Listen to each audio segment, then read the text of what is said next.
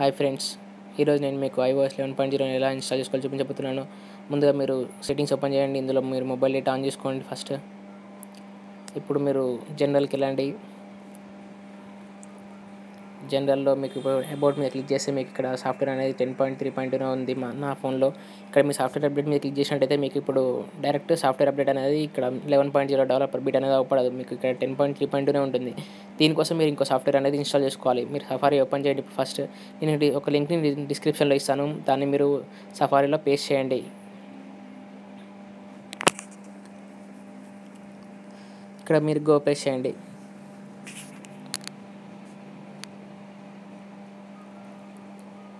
ఇది మీకు డైరెక్ట్గా సెట్టింగ్స్లోకి తీసుకెళ్తుంది.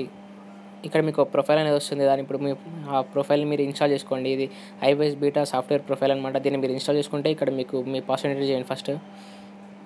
ఇప్పుడు ఇన్స్టాల్ అనే బటన్ ఓపిస్తుంది. దీని పైన మీకు ఆ ఇన్స్టాల్ అనే బటన్ మీద క్లిక్ చేయండి. ఇక్కడ మళ్ళీ ఇన్స్టాల్ అనే బటన్ క్లిక్ చేయండి. ఇప్పుడు మీ ఫోన్ అనేది రీస్టార్ట్ అడుగుతుంది. ఈ రీస్టార్ట్ చేసుకోవడం వల్ల మీకు సాఫ్ట్వేర్ iOS 11 సాఫ్ట్వేర్ అనేది మీకు డైరెక్ట్ వచ్చేస్తుంది అనమాట సాఫ్ట్వేర్లోకి. ఇప్పుడు మీరు రీస్టార్ట్ బటన్ క్లిక్ చేయండి.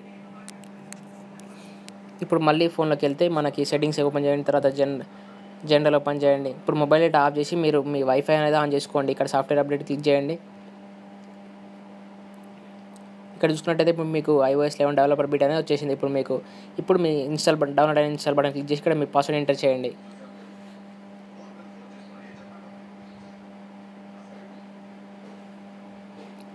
ఇప్పుడు మీకు ఒక అగ్రిమెంట్ అనేది వస్తుంది. ఇందులో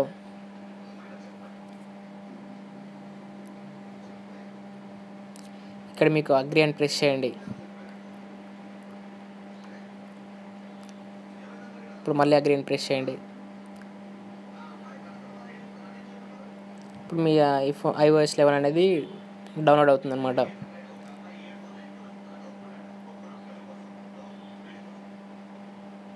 ఇలా ఇన్స్టాల్ అవుతానికి కొంచెం టైం పడుతుంది.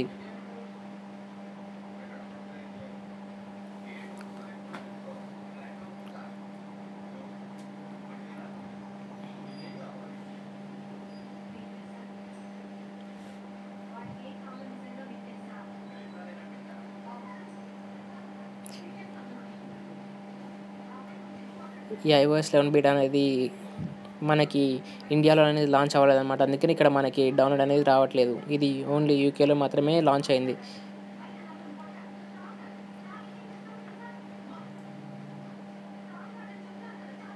ఇక్కడ మనకి iOS 11 అనేది డౌన్లోడ్ స్టార్ట్ అయిపోయింది అనమాట. ఇక్కడ నా వైఫై అనేది కొంచెం స్లోగా ఉంది కాబట్టి ఇక్కడ 5 hours అనేది అవుపిస్తుంది. తర్వాత మీకు ఇక్కడ చూసుకుంటే 37 minutes తర్వాత ఇలా మనకి డౌన్లోడ్ స్పీడ్ అనేది తగ్గుతూ వస్తుంది అనమాట. ఇక్కడ చూసుకుంటే 31 minutes నెక్స్ట్ మొత్తం తగ్గిపోయి లాస్ట్కి ఇది ప్రిపేరింగ్ అని పడుతుంది అనమాట. ఇక్కడ 1 hour అని రిమైనింగ్ ఉంది కదా, తర్వాత ఏమంటే మీకు ప్రిపేరింగ్ అని పడుతుంది. ఇక్కడ మీకు సాఫ్ట్వేర్ అప్డేట్ అనేది మొత్తం క్లోజ్ అయిపోయింది. ఇప్పుడు మీకు ఇన్స్టాల్ అనే బటన్ అవుపిస్తుంది కానీ ఇన్స్టాల్ మీద క్లిక్ చేయండి. ఇక్కడ మళ్ళీ ఇంకొక అగ్రిమెంట్ వస్తుంది. ఇక్కడ అగ్రి అని ప్రెస్ చేయండి.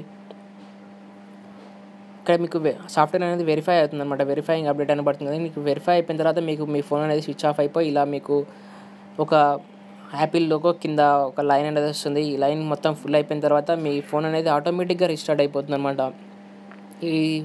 ఇది ఫుల్ అవ్వడం వల్ల ఏంటంటే మీకు ఇప్పుడు మీ ఆ సాఫ్ట్వేర్ అనేది ఇన్స్టాల్ అయిపోతుంది అనమాట మీ ఫోన్లోకి. ఇలా మీకు ఫుల్ అయిన తర్వాత మీ ఫోన్ అనేది ఆటోమేటిక్గా రీస్టార్ట్ అవుతుంది. మళ్ళీ రీస్టార్ట్ అయిపోయి iOS 11.0 అనేది మీకు వచ్చేస్తుంది అనమాట.